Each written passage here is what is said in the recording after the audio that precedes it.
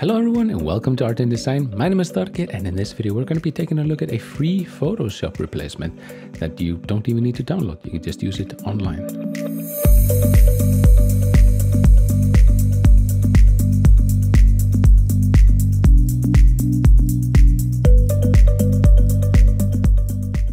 Alright, so the website in question is this one called Photopea. Now, it's basically an application that runs in the browser.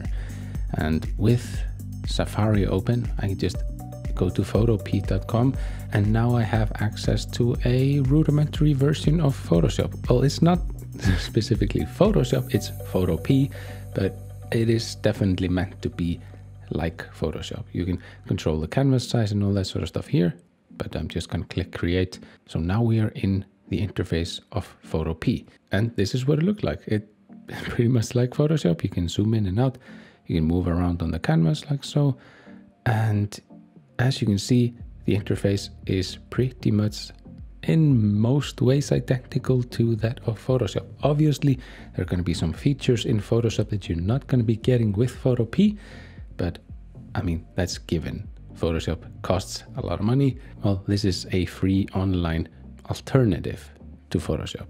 And what I'm going to be doing in this video is I'm going to be comparing what it's actually like to use on the iPad versus what it's like to use on the PC or Mac. So with the iPad open, let's take a look at what it's actually like to use on the iPad. So let's open up a document. I'm going to open this one right here, which is some sort of squirrel. It's a template that you can launch when you open up Photopea. And let's just start by clicking on a layer and see if we can just select a layer by clicking on it or tapping on it with the pencil.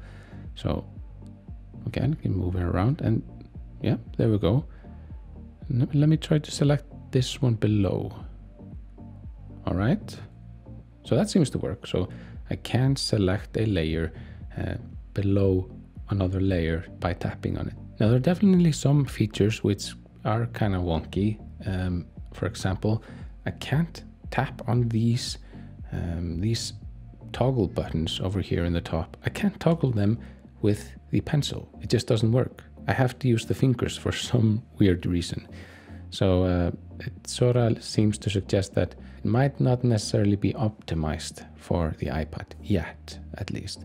Another evidence of that is undoing. You can't undo by tapping with 2 fingers, and you can't undo by swiping to the left with 3 fingers, which is the native way to undo on the iPad OS.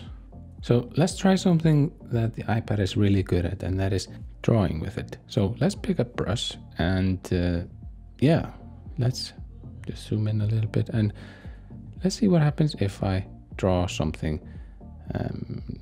How big is the brush? No way to know, so let's just draw something. Oh, no. Oh, that's horrible.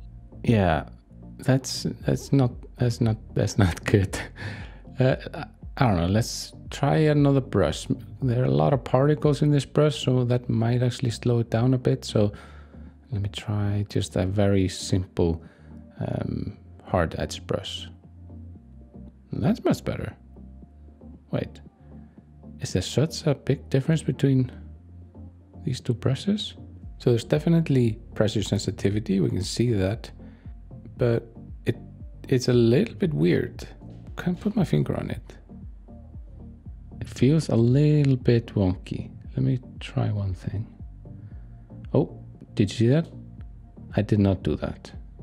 Oh, and also leaving marks as I zoom in and out, but yeah. Okay, there's something definitely wrong with this. It's adding these weird spikes.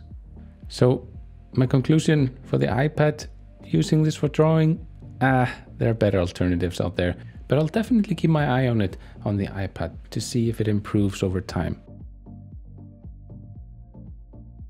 But now let's take a look at what is it actually like to use on a PC or a Mac.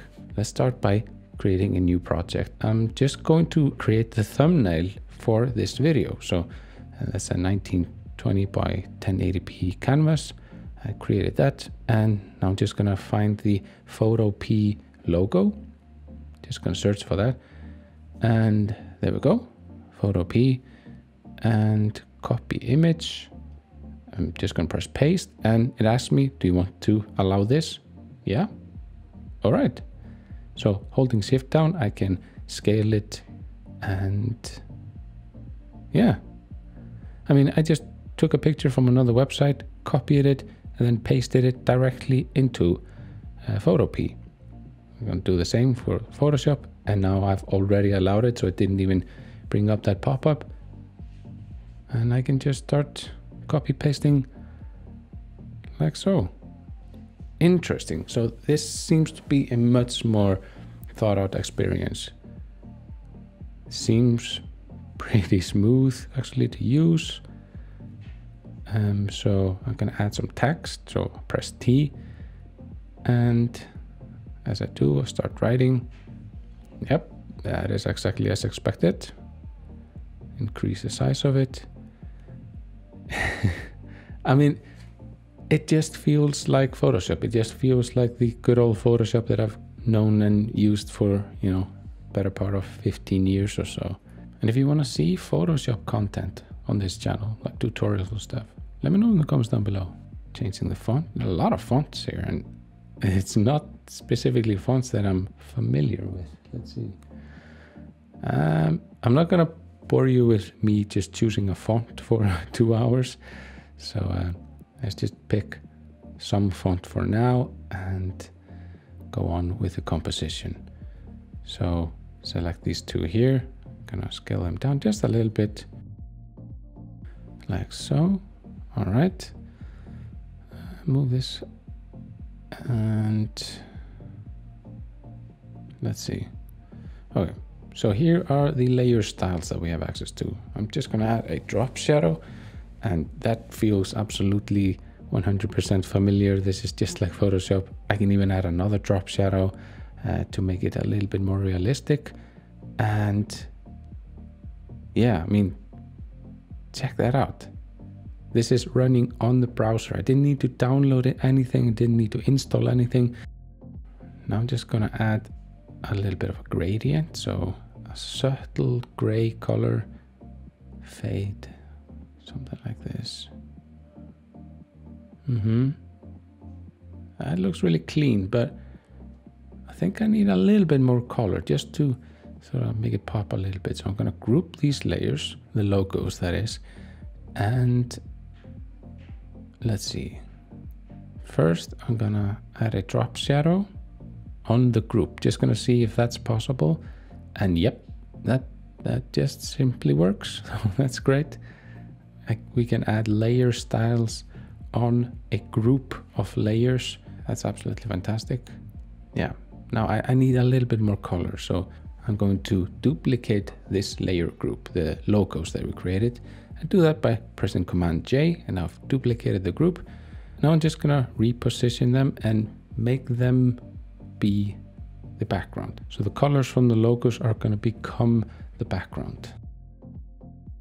So I'm gonna actually merge them together like so, both of the logos, and then I'm gonna blur it.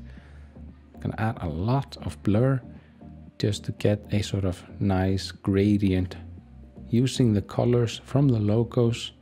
And then I'm gonna change the color of the font.